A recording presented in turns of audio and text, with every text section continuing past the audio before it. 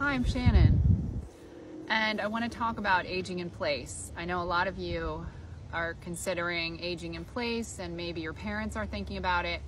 I have a few tips about things to think about if you're thinking about aging in place in the future.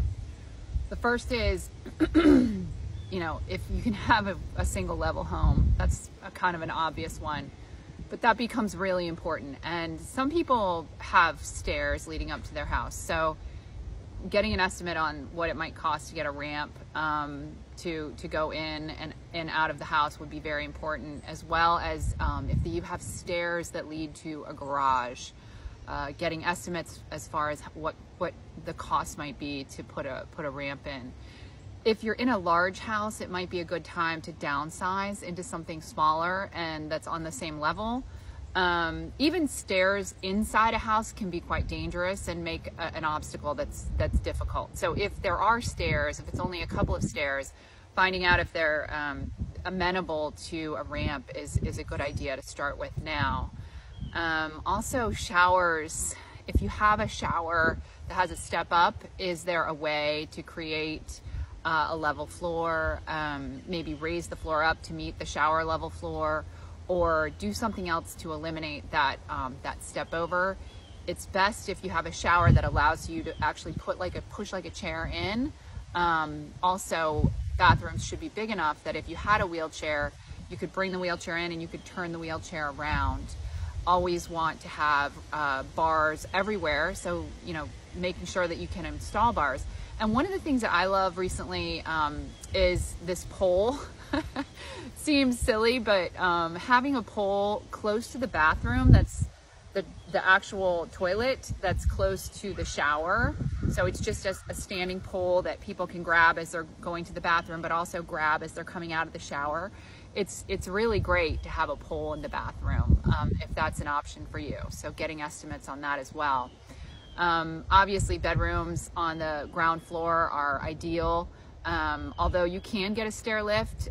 Stair lifts, I've just priced them out for a client, are running, if you have just straight stairs, it's a lot cheaper. They run from like $2,500 to like $8,500 right now. If it's a curved stairway, I think the quote that we got was like $11,500 for a curved stair lift. And that's like the chair that goes up the stairs. So, those can be options.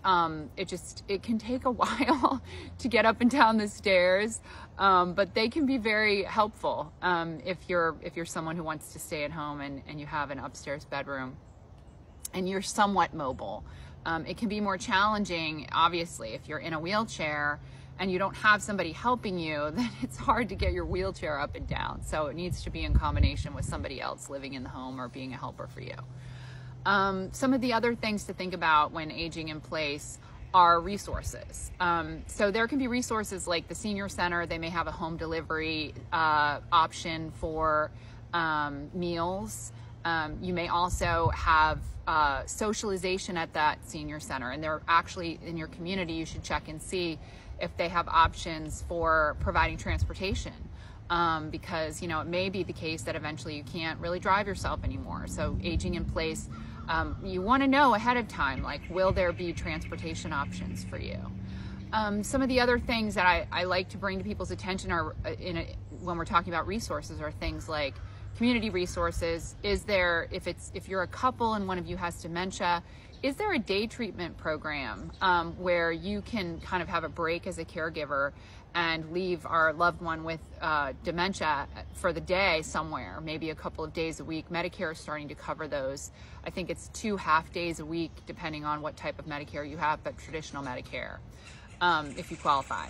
So there's lots of other resources as well that people don't always think about.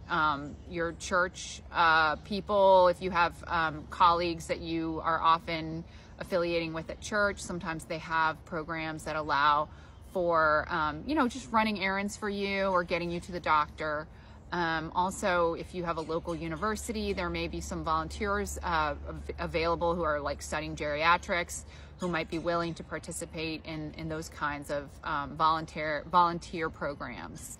If you have an illness like cancer, sometimes there's actual charitable organizations that are set up to help drive you to and from appointments as well.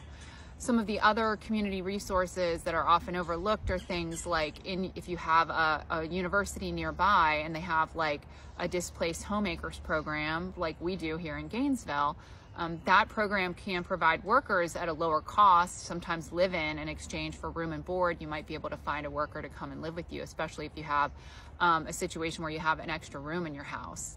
And then of course I always talk about long-term care insurance and reverse mortgages to create an income stream for you to continue to live and age in place. We know that 51% of people who own their own home right now actually have no mortgage on their property. So that may be a good resource for you to pull the equity out of your home if you're on a limited income stream like Social Security only. You can watch the other video on those reverse mortgages, but there's ways for you to take lump sums out, like if you needed to make improvements in your home. So if you needed to like enlarge your shower or create a different situation in your bathroom, the reverse mortgage may just create what you need in order to stay home. Of course, you want to make sure that you can stay in your home at least 5 years. Okay, so aging in place, that's lots of information for you. I always recommend using the services of a life care planning attorney or at least a geriatric care manager who can help with like providing caregiving and making sure that everything that you need is in place. One other thing that I just thought of, the floor in your house. This seems like a silly thing, but if you're thinking of replacing your floor, and you want to age in place, make sure that you replace it with something that's not slippery, like a non-slip surface. Will be very important when you're older. Eliminating like rugs and things where you can trip. Even carpet is not the best. It's better to have like a hard type floor that is non-slip. Okay, that's what I've got today. I hope all is well. Have a great day. I'm Shannon.